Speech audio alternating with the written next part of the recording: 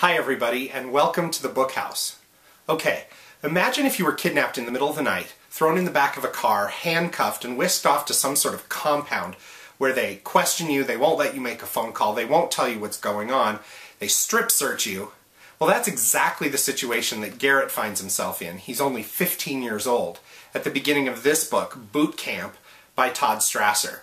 This book is exciting and engaging and infuriating because Garrett soon discovers he's been taken to Lake Harmony. Yeah, kind of an ironic name, because this place is actually a reform school of sorts, and his parents have sent him there. So nobody's going to be coming to rescue him or get him off the hook. He's been officially sent there by his parents, and there's no getting out of it. At Lake Harmony, they abuse kids, they break them down like they're training a dog or breaking a horse's spirit, and their only mission is to send kids back to their parents nice and quiet and obedient children. The more you learn about Garrett, the more you wonder what he's even doing there.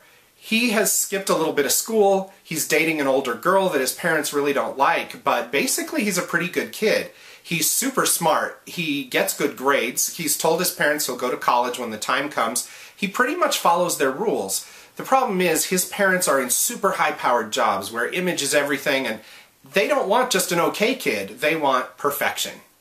At first, Garrett thinks he's smart enough to kind of outsmart the system, and he is pretty smart, and that works for a little while, but not really.